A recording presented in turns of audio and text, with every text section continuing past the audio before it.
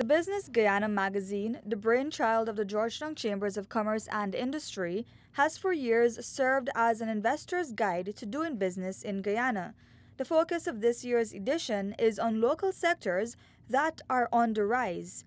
President of the Chambers, Deodat Indar, told a gathering of business executives and government officials at the launch Thursday evening at the Pegasus Hotel that there are at least 7 sectors that are promising to investors. These are the rice, credit for private investments, wholesale and retail, hospitality and tourism, education and standards, and real estate sectors.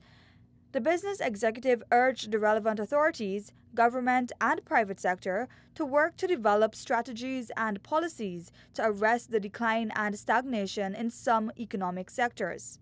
The area of quarrying and mining, the financial services sector and the agricultural sector, especially in the sugar subsector, they have problems there.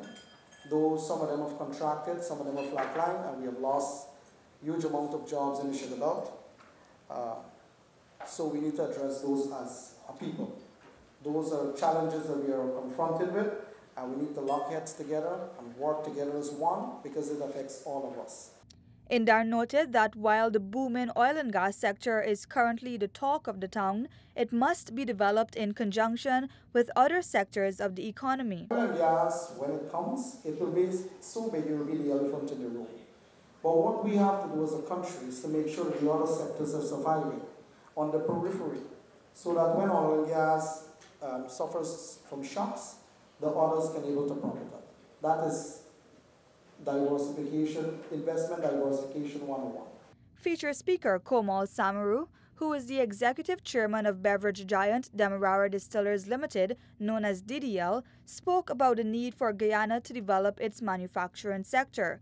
He noted that with Guyana's population of less than 1 million people, the local market is too small for the development of a vibrant manufacturing sector. We have to export. We have to export to markets in the region and markets in the international market space.